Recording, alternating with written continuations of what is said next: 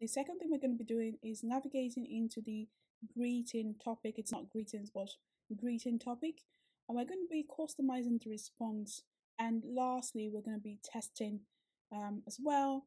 So we're going to be customizing the response with something of this sort.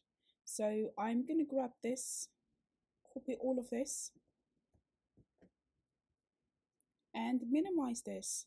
If we go into topics, and we look for the greeting. So greeting is a system topic. So we go onto the authoring canvas. As you can see, we have 52 trigger phrases. This is the message on here. So I'm going to copy. I'm going to take this. Let's just copy and paste here. So I'm going to replace this with this. So let's cosh and let's copy. So the next one is I'm going to replace, if you'd like to speak to a human agent, let me know at any time. I think that's still the same. So the next thing we want to do is copy this to the last one.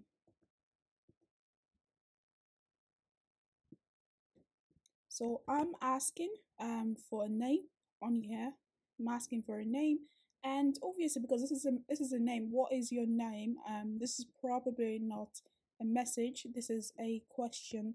So what I'm going to do is add on ask a question. So I'm going to be adding what is your name, and I'm going to make it a user enter a response, and I'm going to change this to username. Close this and save this as well. It does take a few seconds. So what we want to do on here is test. We just need to refresh and let's test.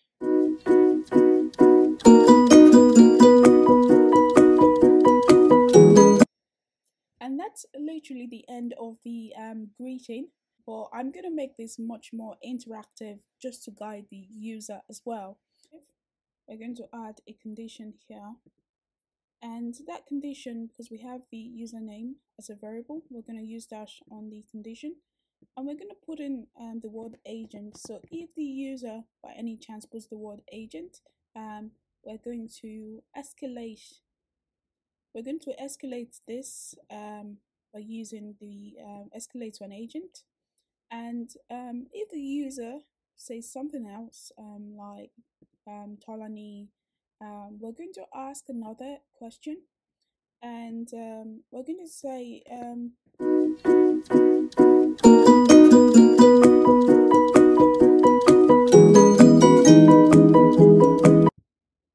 we're going to insert the username and put a question mark here. So we're going to make this a multi-choice option, and we're going to put in the word quotes. We're going to put in the other one for supported currencies, and the lastly we're going to add ask a question. So this ask a question would serve as the FAQ as well, and we're going to save these as user option. Then we want to save this, but let's test this out. Let's refresh and let's go into howdy. So what is your name? Tolani. And what can I help you out with? What can I help you out with today? Tolani. I'm going to say ask a question. So once I hit ask a question, of course there's nothing else with it. So I hope you enjoyed this video. I'm going to be sharing how to develop the ask a question part of this bot in the next video. See you soon.